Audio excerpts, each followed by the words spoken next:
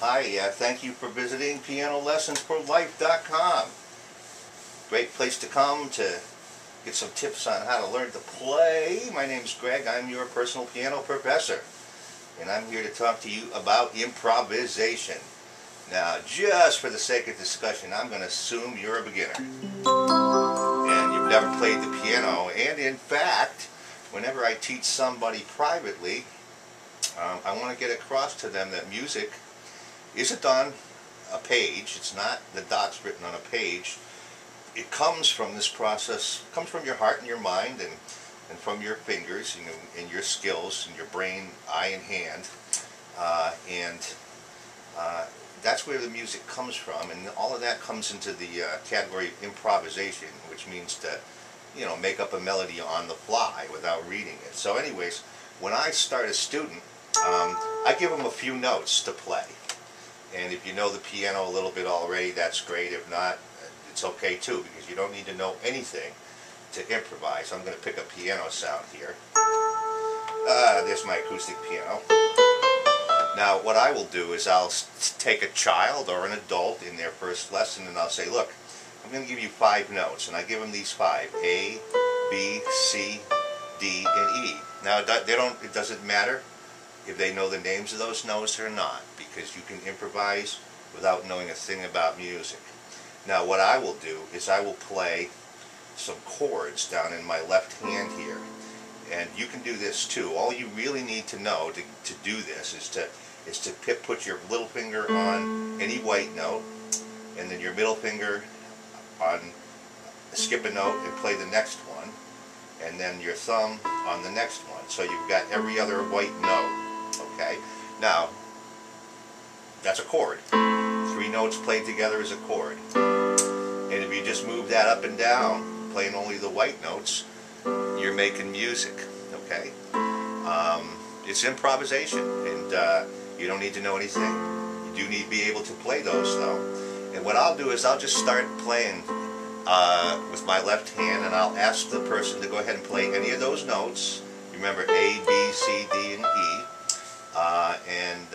We're just beginning, and even the youngest child, some of them will bang like that. I mean, of course, and got to give a little direction, but most kids and even adults will naturally, instinctively play along with the mood of the song.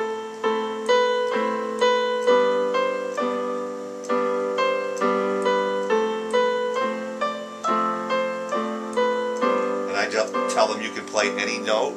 You can play it in any order, you can use any finger. No rules for improvisation.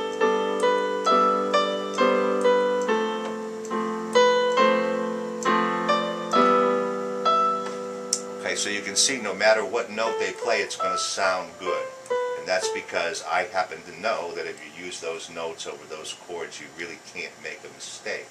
So improvisation, you just saw it. I mean, I wasn't thinking about it. It's like finger painting. Just go ahead and play. Now, if it sounds good, you repeat it. If it doesn't, you don't. And it's like life. If you make a mistake, you don't repeat it. That's the kind of a thing. That's how we learn. So that's what improvisation can be like for you.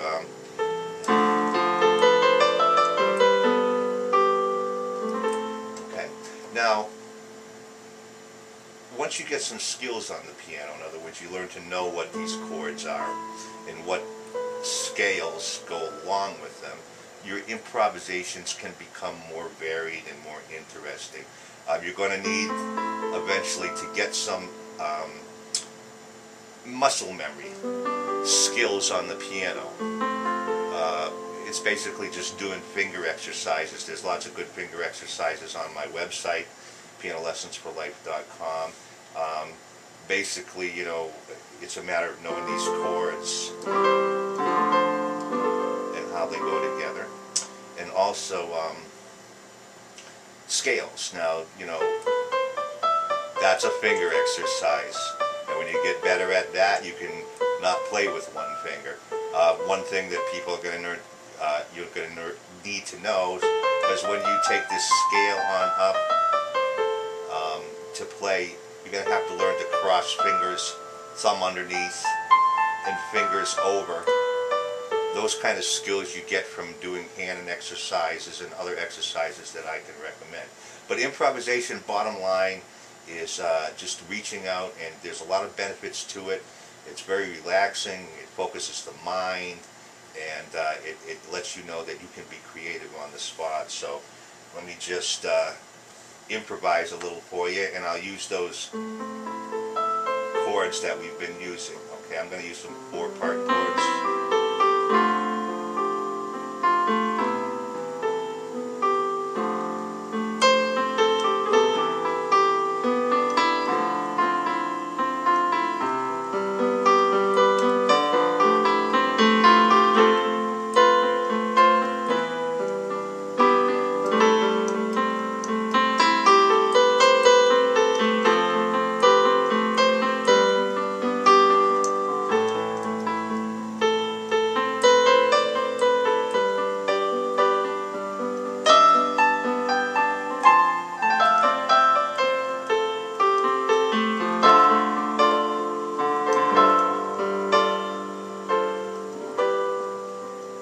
So that was a total improvisation, good or bad, I don't know, you be the judge. Unless you record it, it'll probably never come out the same way again too. So that's all I wanted to say about improvisation. Get started now. I'm going to put up a lot of different lessons about how we can improve on our improvisation. And thanks again for visiting pianolessonsforlife.com. Hope you got something out of this lesson, and hope you'll take your time to contact me with some questions or suggestions. I get a lot of help from you guys on what to put up on the website. And happy playing, and I hope you're getting a lot out of music. Thanks for coming, and come back again, because I'm always putting new things up.